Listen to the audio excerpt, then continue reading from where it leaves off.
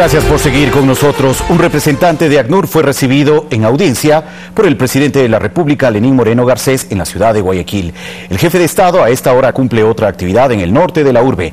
Mirta Carrillo nos tiene la información. Hola Mirta, buenas tardes. Adelante. ¿Qué tal, Fabricio, amigos televidentes? Buenas tardes, 13 horas con 16 minutos desde la ciudadela Santa Adriana en el norte de Guayaquil, donde hace pocos minutos concluyó la visita que hiciera el presidente de la República, Lenín Moreno, a César Silva, quien es un emprendedor, propietario de una empresa dedicada a la producción de insumos biodegradables y amigables con el medio ambiente. Les contamos que esta empresa, que se llama Biofábrik, es un emprendimiento que ha recibido un financiamiento de Ban Ecuador, que confió en el proyecto y le otorgó un crédito de $10.000 para la compra de equipos e implementos. Este es un emprendimiento que brinda el empleo para 3 familias acá en el norte de la ciudad de Guayaquil. Más temprano, el jefe de Estado en el gobierno zonal recibió en su despacho en una audiencia a Filippo Grandi, quien es representante de las Naciones Unidas para los Refugiados ACNUR. En esta cita que tuvo con el presidente de la República, se habló, el diálogo que se mantuvo giró en torno a las acciones emprendidas por el gobierno nacional para atender a los ciudadanos venezolanos migrantes que están en nuestro país y que también van hacia otros países de la región. Tenemos las declaraciones del jefe de Estado Lenín Moreno con relación a esta cita y de Filippo Grandi. Escuchemos. Nosotros, bajo ninguna circunstancia, nos convencen ciertos mecanismos que están utilizando supuestamente para hacer volver a los migrantes, pues que no hagan volver, que no los envíen.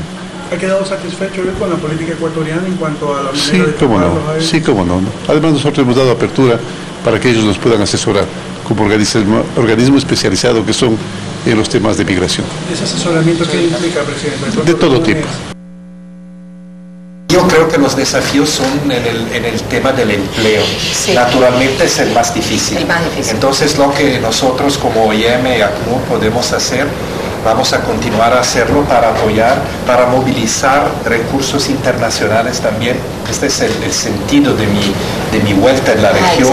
En la región, para ayudar a los gobiernos de la región, todos, no solamente Ecuador, pero me fui a Perú, Argentina, Colombia, para ayudar todos a acelerar esta ayuda internacional, porque es muy necesaria en la situación presente con miles y miles de venezolanos que se mueven cada día.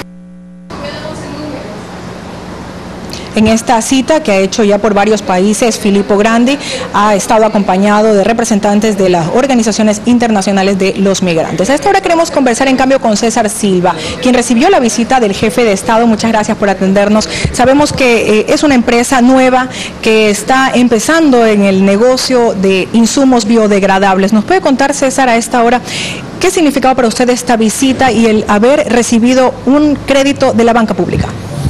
Bueno, muchas gracias por la entrevista.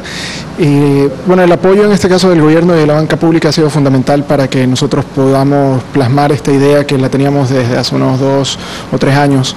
En funcionamiento la empresa tiene recién 2 meses, pero a pesar de esos 2 meses ya hemos desarrollado un montón de bioproductos aprovechando los diferentes residuos agrícolas que tenemos en el mercado nacional. Y bueno, realmente, como te mencionaba, como idea realmente tenemos más de 2 años y medio. Sin embargo, con el apoyo y el financiamiento pudimos realmente ya hacer la adquisición de insumos, conformar un equipo de trabajo. ¿Cuántas personas trabajan? Directamente trabajan 2 biólogas que son las analistas de desarrollo de producto, que son Evelyn y Cristina, y bueno, ellas realmente han hecho la parte técnica del tratamiento de los residuos, el tratamiento de los productos agroindustriales, para finalmente poder llegar a tener los productos finales, que son los que les presentamos el día de hoy al señor presidente. Y que ya están en mercado.